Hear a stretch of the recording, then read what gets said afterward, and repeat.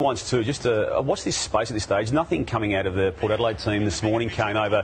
His subbing out of the game on Thursday night for nausea/heart reasons. He spent time in hospital, and yeah, it's a big unknown as to when he will play again. It may be as soon as this week, but nothing coming out of the club at this stage. There's a lot of this going on in world sport at the moment. Well, in the world. World sport? Yeah, I think a lot of athletes have got these issues. And are you, Brownie, referring to the booster shots and the booster shots? That's obviously the word going around.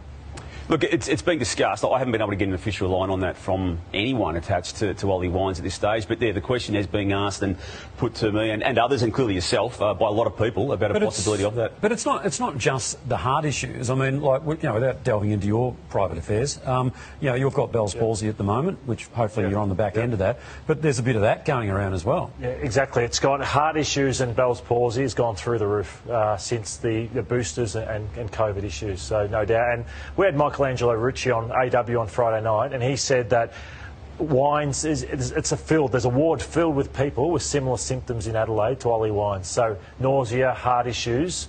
So there has to be something more to it. Yeah, and just, we're not anti-vaxxers. We've all done our due diligence with our booster shots and all that sort of stuff. But there is going to have to be some study done on this, not just in a sporting sphere, but like a community sphere. And you're right, though, because we don't want to get into the space we're not experts in at all. But we do 2 hours of that every Sunday, Damien. We often do that. But when it comes to the medical side, we try and stay clear.